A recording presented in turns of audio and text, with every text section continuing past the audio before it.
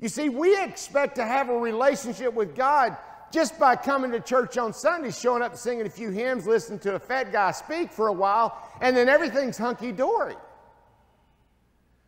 God wants to walk with you every single day. He'd walk through the garden and he and Adam would talk to each other.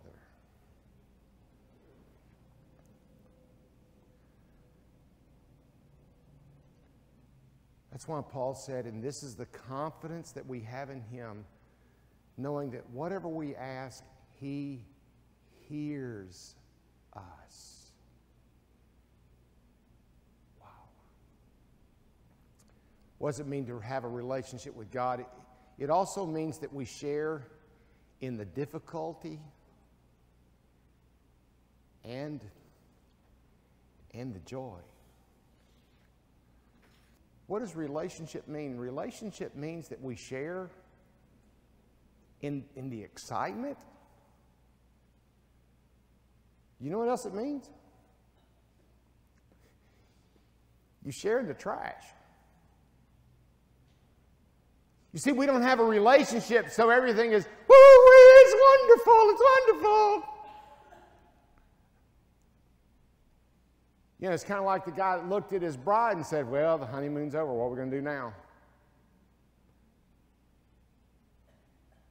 Notice what the Bible says in 1 Peter chapter 5.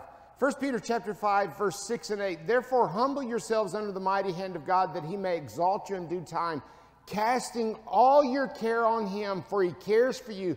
Be sober, vigilant, because your adversary, the devil walks about like a roaring lion, seeking whom he may devour. As a believer in Christ, Satan wants to attack you. He wants to wear you out. He wants to tear you up. He is coming for you. He's coming for your family.